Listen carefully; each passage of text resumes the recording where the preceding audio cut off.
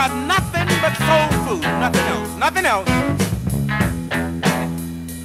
Because this coming Sunday, we're gonna have one of them old-fashioned cookouts.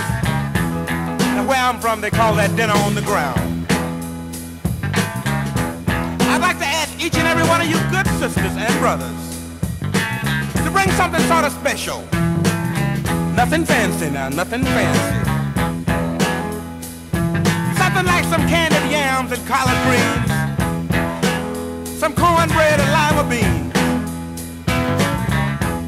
some pig feet and potato salad. Some chitlins will be all right, and some barbecue would be out of sight. Now, in case I forgot anything, I know you good sisters and brothers will know just what to bring. Yes, you will.